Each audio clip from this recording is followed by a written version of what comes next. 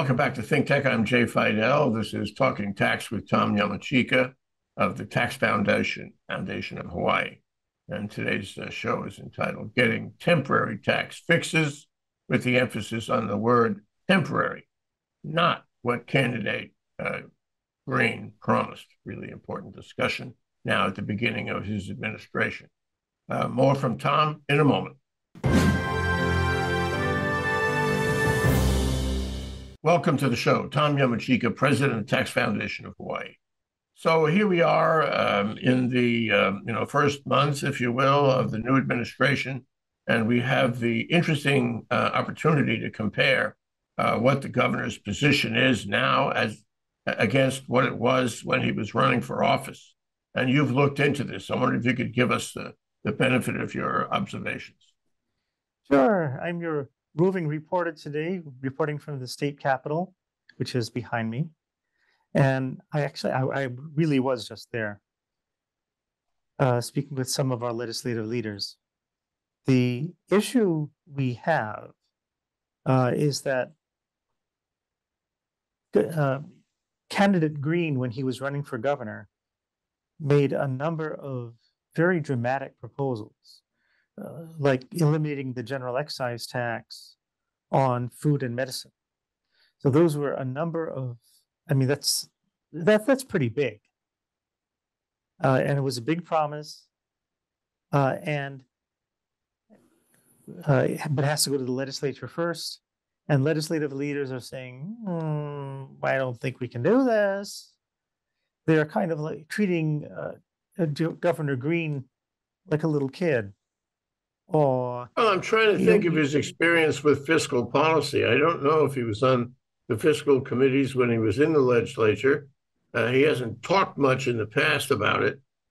He's been, focused on COVID and public health issues, and making public statements around those issues. But I haven't, maybe I'm wrong, but I haven't associated him with statements about fiscal policy. Has he made statements about that before? Well, just some statements about, number one, giving us the exemption for food and medicine. Two, he's talked about the visitor green fee, which is a tax that he was thinking of levying on tourists when they come here. Of course, locals would be exempt from that. And then there was some mention by his housing people about the empty homes tax, which we've talked about before, that people who live elsewhere but have vacation homes or such over here would be subject to a punitive tax for every month or so that the unit remains vacant and is not rented to like a local person who needs housing. None of those have ever materialized, have they? Well, it's still early in the process, and typically we see the governor's proposals in terms of bills come in later this month, beginning of February, in the legislative session. So that hasn't happened yet. So we still have some time for the governor to put some concrete on those proposals. I thought all bills were supposed to be submitted already. If it isn't submitted now, can it be submitted later? Oh, that happens. That happens all the time. Even if a bill is not submitted by the so-called bill submission deadline, what happens is a number of legislators submit bills with generic titles and no content. So if they really want to have a bill that's not theretofore introduced become part of the legislative process, it's very easy for that legislator to hold a hearing, have the bill amended to insert specific content, and then off we go. Why does that strike me? So let me get this straight. The deadline applies to some people but not others, some bills but not others. Well, why is that the deadline inconsistent that way? Well, I mean, it's just being prepared. The deadline is over already, right? Right. Okay, anyway, so let's make the comparison. We have now a statement along the lines of changing the tax code in the state of Hawaii, and that's different from what the governor was saying when he was running his campaign. Can you talk about that? Sure. Right now, according to media, the governor's walking back on those proposals a little bit. Now he's talking about giving us a rebate for another year, just like how in this past year we got rebates of between $100 and $300 per qualified exemption on your 2021 tax return.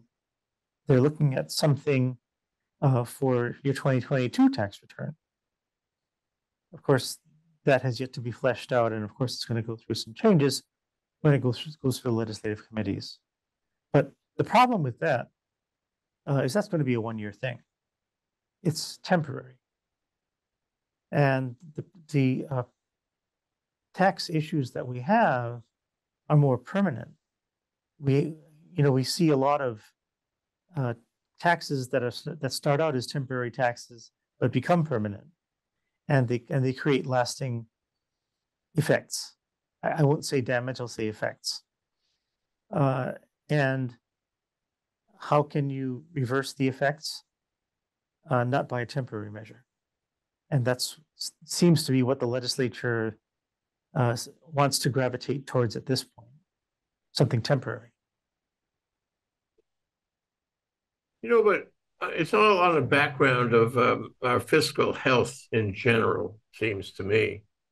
And when you come up with a brand new proposal right out of the January box here to give $300 to everybody, are you really addressing the larger issues about infrastructure and resilience to extreme weather, which we know is coming? About the homeless, which costs money to fix the homeless problem. In fact, every problem, you can make a list of every issue, and it costs money. We haven't brought the employees' retirement system up current either. There's hundreds of millions or billions yet due under the law as contributions to the employees' retirement system. So there's all of these obligations, some liquidated, some unliquidated, have yet to be paid, and we really don't have the funds to pay them or the prospect of pay them. And now we're going to give $300 to each taxpayer, where there is no indication that I know of that we're in a kind of situation where we need to do that. It just sounds like it's a stroke for old-fashioned popularity. Well, and that's half of what politics is. Old-fashioned popularity. Well, what you're saying is it's a political move. It's not a fiscal move. Yeah, we have a surplus this year that's been widely publicized, and certainly there are going to be some expectations from voters for lawmakers to do something about that.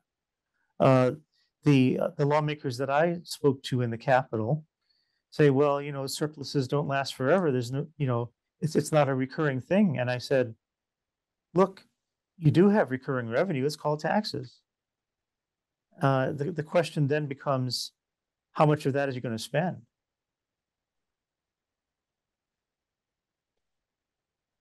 Well, if you spend more than what's going coming back in, to my course, point, you're gonna have problems. you say we have a surplus. Okay, let's assume on a strict mathematical basis we have a surplus.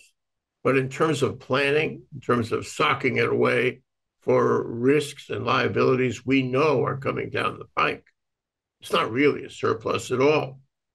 We should be planning for the future. Hawaii is not known for its ability and its history of planning. So isn't that kind of sort of a strict interpretation of surplus? We have it right now. We'll give it away right now, and we won't pay the bills, and we won't, sock it away for a time when we know we will have to pay the piper. Yeah, that's true.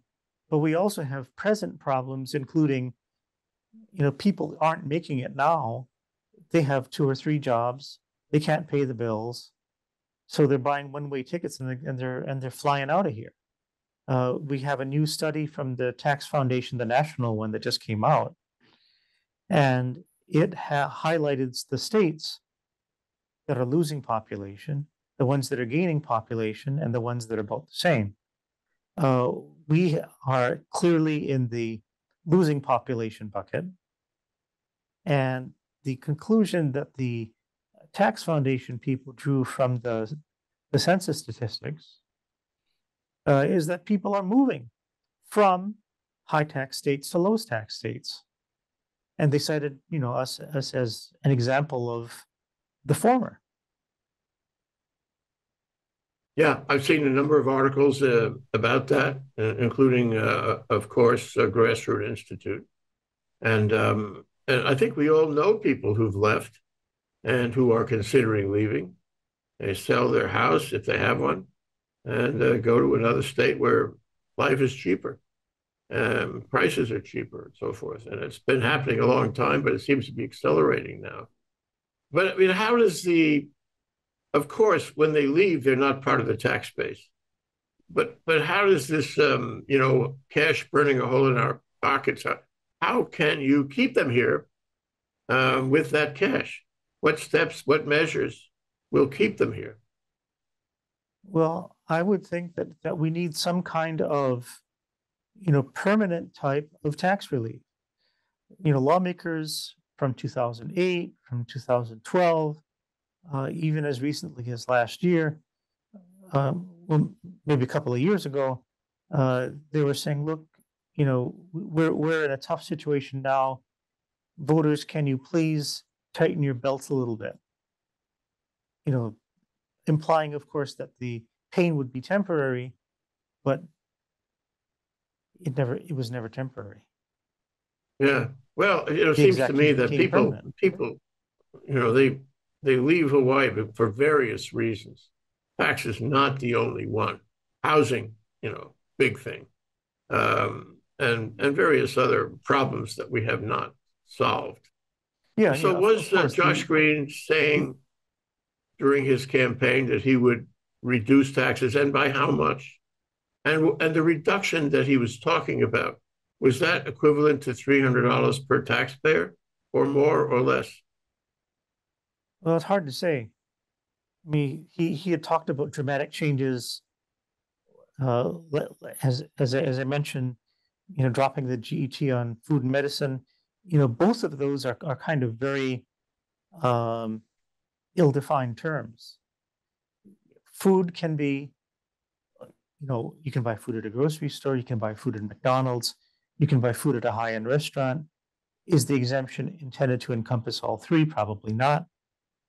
And then how do you draw the lines between each of those? We also have existing exemptions. Like we have an exemption already on the books for the GET for purchases made using it used to be food stamps, and now there's a more modern version of it, the WIC program, for example. So the exemption's already there, and we have credits on the income tax side for people who need the help, who are on the lower end of the income spectrum.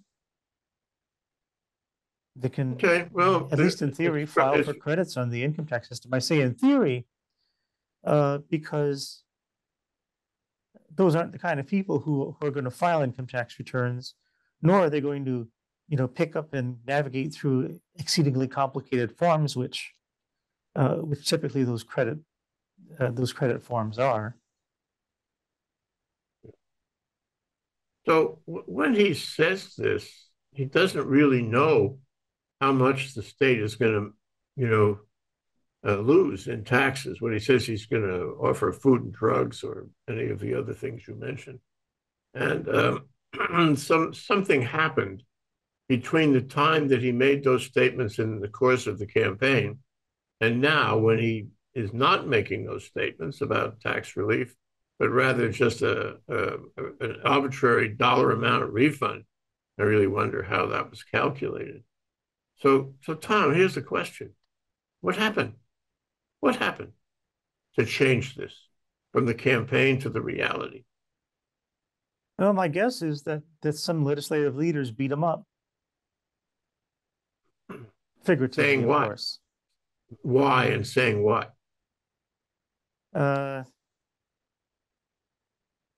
Gov, this ain't working. This ain't going to happen. It's going to cost too much. I mean, even Sylvia may have told him that. Lieutenant Governor Sylvia Luke. She was in there for a very long time as head of finance in the House of Representatives, and she would know. And she would. She's an expert in fiscal policy for sure. She was chair of that committee for a long time in the House. So, okay, this raises a larger issue. Okay? And I'm not saying that George Santos is on the platform here today in our show. I'm only saying the question is whether the statements made by a candidate, are statements we can and should rely on.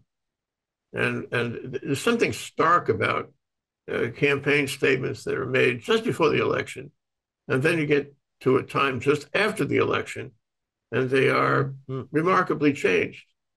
And in the meantime, I'm sure there are people out there, if we did a little survey, we'd find out who relied on those campaign statements, who thought that particular official, if elected, would follow through on campaign promises, promises. Well, there's a couple of issues there. I mean, number one, just talking about an exemption for food and medicine, those are vague terms. How much food is exempt? How much medicine exempt? Is it more or less what's already exempt? We don't know. And second, and the governor has kind of gone down to saying this, go down this road as well. He's saying, look, I told you I'd fight for it, and I will fight for it. Not that it's going to pass, but I'll fight for it. Well, what does fight for it mean? Good question. Maybe the governor's office will testify in favor of it, and then it'll quietly die. That's what happens.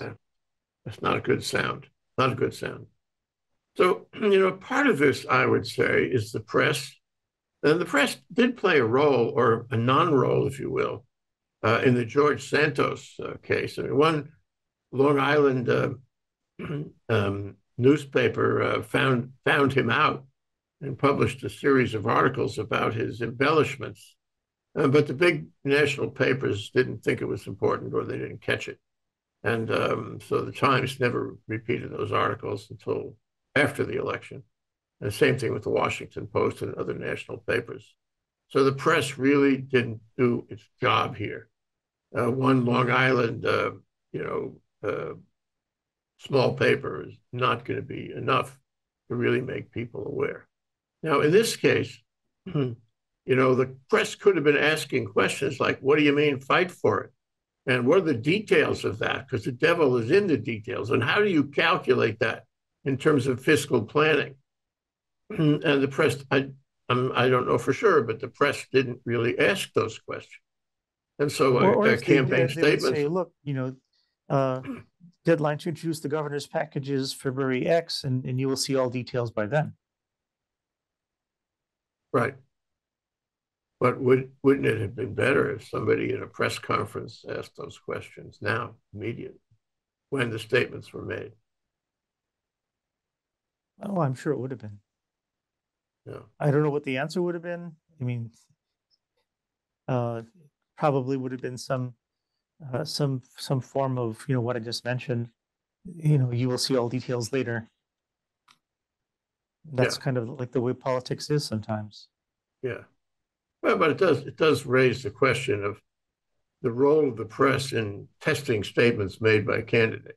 Because I think I'm not talking about Hawaii necessarily, but if you look at George Santos, he's probably not alone the degree of embellishment, that he engaged in was unique. But I'm sure if you went candidate by candidate across the country, you would find a lot of embellishments made on curricula vitae, and on positions and promises, would be different, and the press needs to bear in on that everywhere, because I think if you have a government that's based on statements during a campaign that are not going to come true, you're really not getting what you bargained for. You're not getting what you voted for.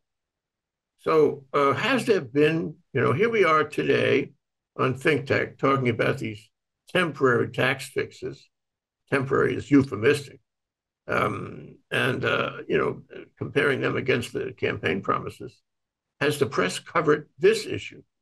You're getting it, I think, from talking to people, but what about the press? Have they been reporting on it? There's been a little reporting on it. I've seen stuff on Hawaii News Now, for example. But it's very recent, so it may be that just kind of waiting for more details before, trying to put their bully pulpit hat on, or putting the screws to one side or the other. The press has a lot of power because people do make statements that they can't back up, and or they don't intend to back up, worse. And also, the public has a memory like a sieve, and the press has a very heavy obligation in these times. And so, I'm thinking it's not just statements made in the course of campaigns. It's not just curricula vitae, what have you done with your life? It's statements made from day to day. It's statements informing the public where there's such a great opportunity to do misinformation and disinformation in order to achieve some political benefit.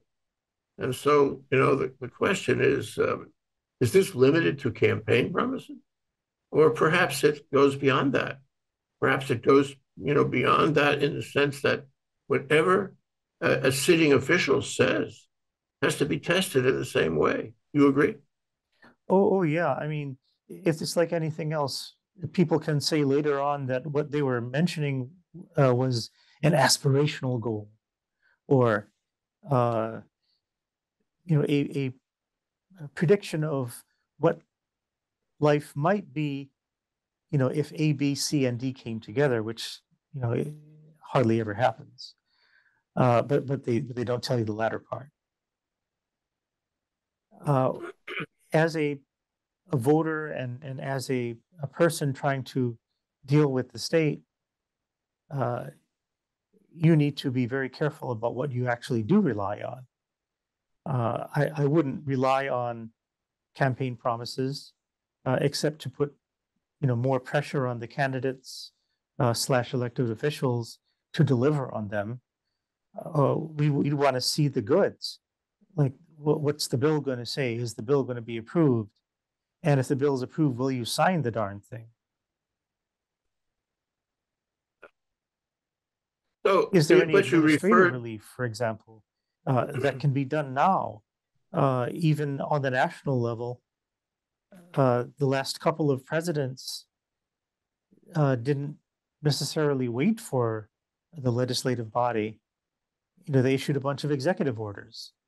David Ige was no exception.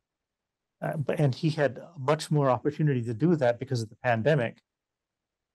But governors do have a lot of power administratively. Yeah, and there's the power of the bully pulpit. When they get up there and the state seal is behind them and they make a statement, people on the 6 o'clock news or the 10 o'clock news are inclined to believe them. They're inclined to accept it as the gospel. And the questions that come out of the press, if there are questions permitted, are not necessarily all that probative. And the problem is that you referred to it, is that the individual citizen has to apply critical thinking. And if we don't do that, then we wind up getting a kind of a dynamic truth, if you will, a dynamic truth. You heard it here, which changes. So from press conference to press conference, the world is different. And so somebody has to call that out. And at the end of the day, it's the individual consumer of news that has to call it out. I mean, we can call it out here, but it's up to the individuals who are the consumers of news to do something about it. You know, are they going to vote differently? Are they going to um, support candidates or people or nonprofits as a result? Just as some examples. Yeah, and there's also this very interesting issue about re-election. So now we have another campaign. And in that campaign, a given official will say, look at all my achievements. I did this, I did that, I did that, I did this. That's why you should vote for me again. Okay, but in fact, you have to measure those statements against the promises. If the campaigner promised this, that, and the other thing, and he doesn't talk about the fact that they don't come true, that he did not achieve those things, somebody has to point that out. He's going to tell you what he has achieved, and maybe, with some embellishment, and he is not going to tell you what he has not achieved. So somebody has to write that up. And I don't know if our media is into that. Is it? Well, I mean, it does to some extent. I mean, it's really the duty of the opposition candidate, if there is one.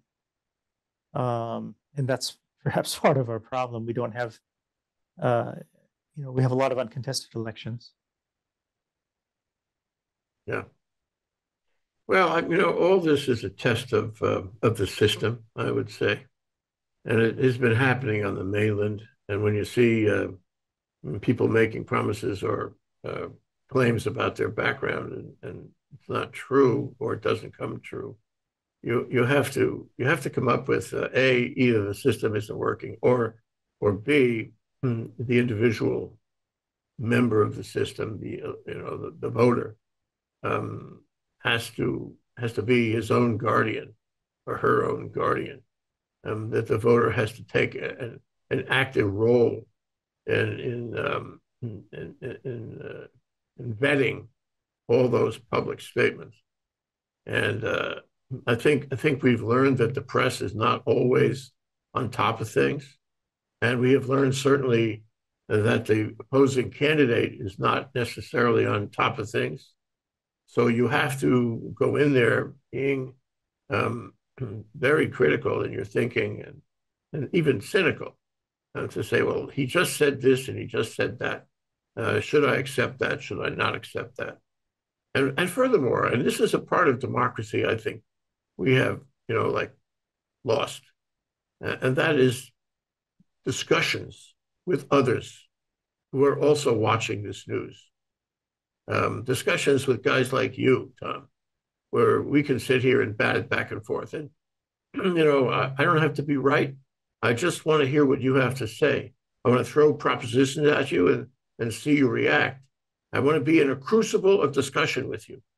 And in a world of silos, in a world of social media, where one person can speak to millions, we don't have that kind of living room chat. And I think it would be better if we did. Yeah, no. Crucibles of discussion are great for democracy. That's one of the principles that our democracy, among others, was founded upon. And that would be a great thing. Yeah. Well, Tom, this is going to be an interesting session.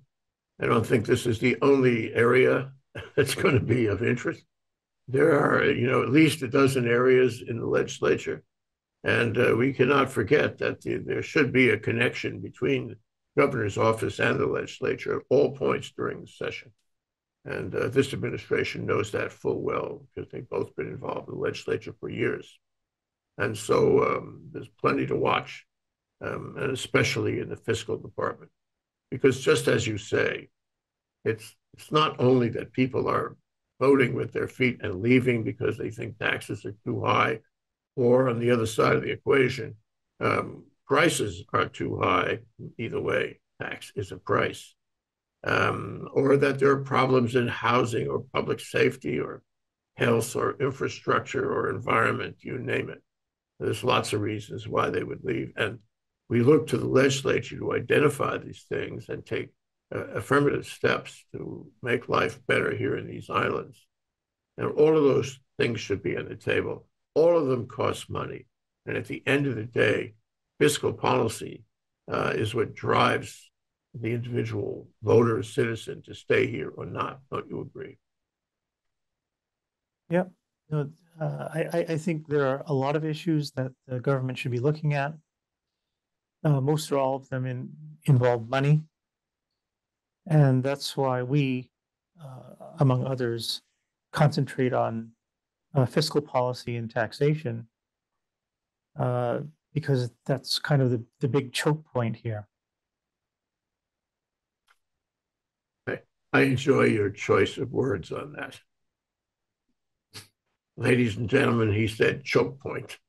We all heard him say that. Thank you very much, Tom. Tom Yamachika, president of the Tax Foundation of Hawaii, doing good work for all of us. Thanks so much. Thanks for having me on the show. Aloha.